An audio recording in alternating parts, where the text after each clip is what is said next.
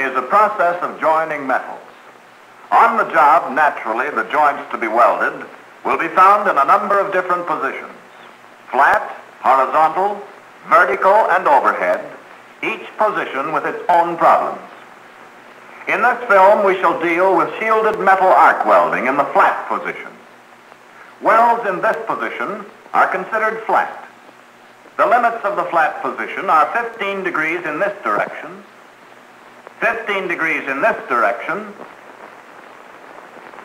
and 30 degrees in either of these directions. The flat groove is comparable to the flat fillet, except that there may be an opening at the root of the groove, and the angles of its sidewalls are likely to be less than those of the fillet. In flat welding, as in other positions, we are concerned with four main factors. First, current setting. Second, angle of electrode. Third, length of arc. And fourth, speed of travel.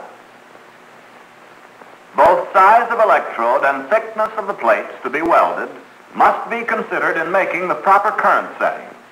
Here we are using a 3/16 diameter all-position electrode, AWS class E6010, with direct current reverse polarity.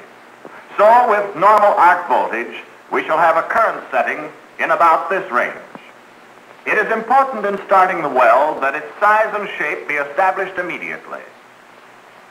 Making a uniform weld depends on control of the molten pool. The shape of the pool and the action of the molten metal at the rear of the pool are the operator's guides in making a weld of the proper size and shape. As the heat of the arc melts the base metal, there is an area at each side of the molten pool that is undercut. However, as the metal melted from the electrode is mixed with the molten base metal, it flows toward the rear of the pool to fill the undercut area and form the weld. The coating on the electrode forms a gas shield that protects the molten metal from harmful elements in the atmosphere. It also furnishes fluxing and slagging ingredients which combine with the impurities in the molten pool. These float to the top and in cooling form a slag over the weld.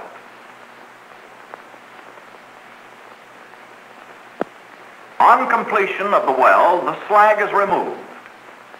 In doing this, the operator should protect his eyes from the sharp, hot, flying particles of slag by wearing some form of goggles. The surface appearance of the cleaned weld indicates when it has been properly made. The ripples on the weld are uniform. The face is fairly flat. Fusion is complete with minimum overlap or undercut. In making long welds where more than one electrode must be used, it is necessary to thoroughly remove the slag from the crater before the weld is continued. To continue the work, the arc is struck ahead of the crater, and holding a medium-long arc is swung back to the rear edge of the crater to reestablish the molten pool. The weld is then continued in the normal manner. The weld has a smooth, continuous face. In order to prevent the possible starting of cracks in the arc crater at the end of a weld, it is necessary to fill the crater completely. An effective way of doing this is to pause momentarily while the crater is filled. Then bring the electrode back over the work as it is drawn away to break the arc. With the crater properly filled, the danger of crater cracks is eliminated.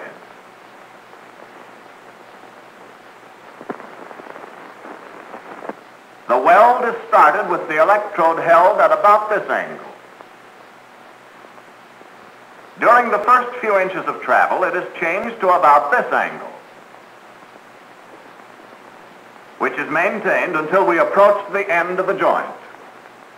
During the last few inches of travel, the electrode is brought to about this angle.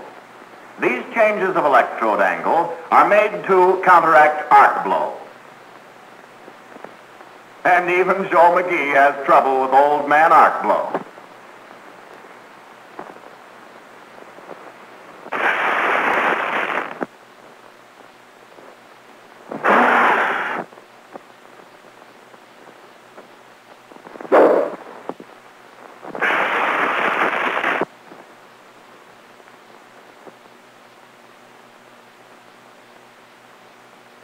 Arc blow is particularly troublesome in direct current welding. Notice how the angle of the electrode is used here to overcome the effects of arc blow. As the weld progresses away from the start of the joint, arc blow decreases. As it decreases, the electrode is brought up to a more normal angle. Notice the absence of trouble from arc blow when the weld has progressed this far.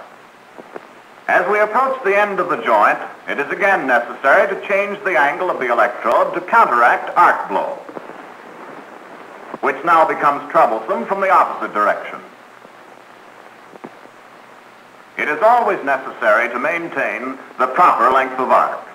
If the arc is too long, the metal melts off the electrode in large globules and spatters over the work.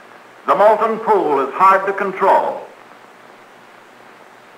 The surface of the weld is rough, irregular, and badly undercut. There is very little useful weld metal. When the arc is too short, it is difficult to maintain a continuous pool. Slag and gases are likely to be trapped. The weld is very irregular, with poor fusion at the root. Note the slag and gas inclusions. If the current setting is too high, there is too much heat, causing the metal to melt too fast for good control. There is excessive spatter. The slag is hard to remove.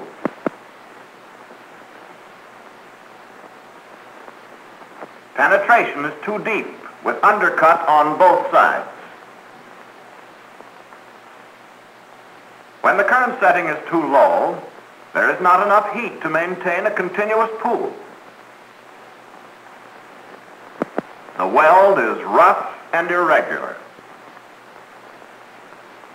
Fusion is poor, especially at the root, with excessive slag inclusions.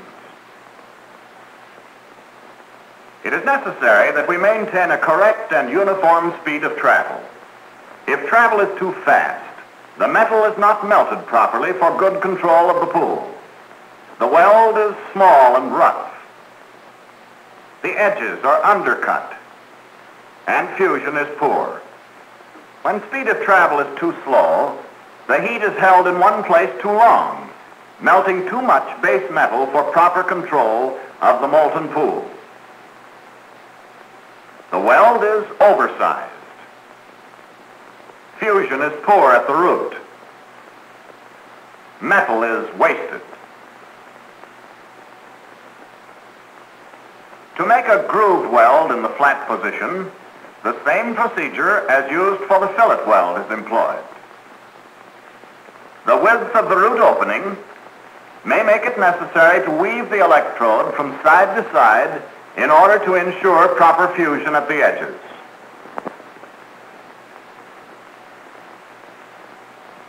The correct weld has a uniform, flat face. Fusion is good.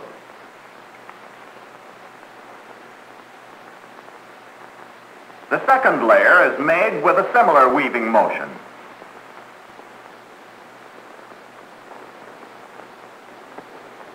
And the face of this layer, if correct, is also flat and uniform. The second layer of the flat fillet weld is made in the same way as the second layer of the flat groove weld. Fusion is complete in both types of joint. Now again, let's remember that in order to make successful welds in the flat position, we must control the metal in the molten pool. This can be done only when we have correct current setting. Correct angle of electrode